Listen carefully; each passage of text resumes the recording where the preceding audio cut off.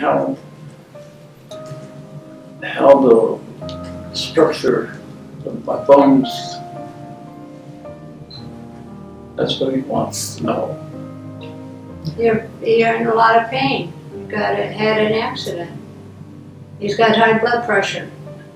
And he got 168 amps of electricity go through him.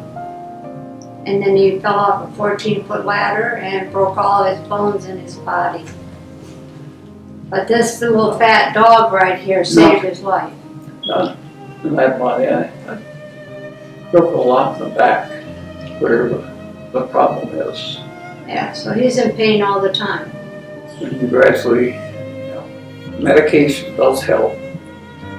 Diet helps. Exercise. You get up in the morning. Yeah, at this point, very little exercise. The reason for that is all the back pain that is associated with the accident. He doesn't, since his accident, he hasn't been able to exercise and get rid of the weight. But he went to the doctor today, and the doctor did say he was overweight. So he's not obese. He is because of his injuries that he has. He can't exercise to get it off. So is my minute up? No, actually muscle tone. Muscle tone. Yeah, he lost muscle tone. A lot of muscle tone lost. I should show you our wedding pictures, Ron. That comes with.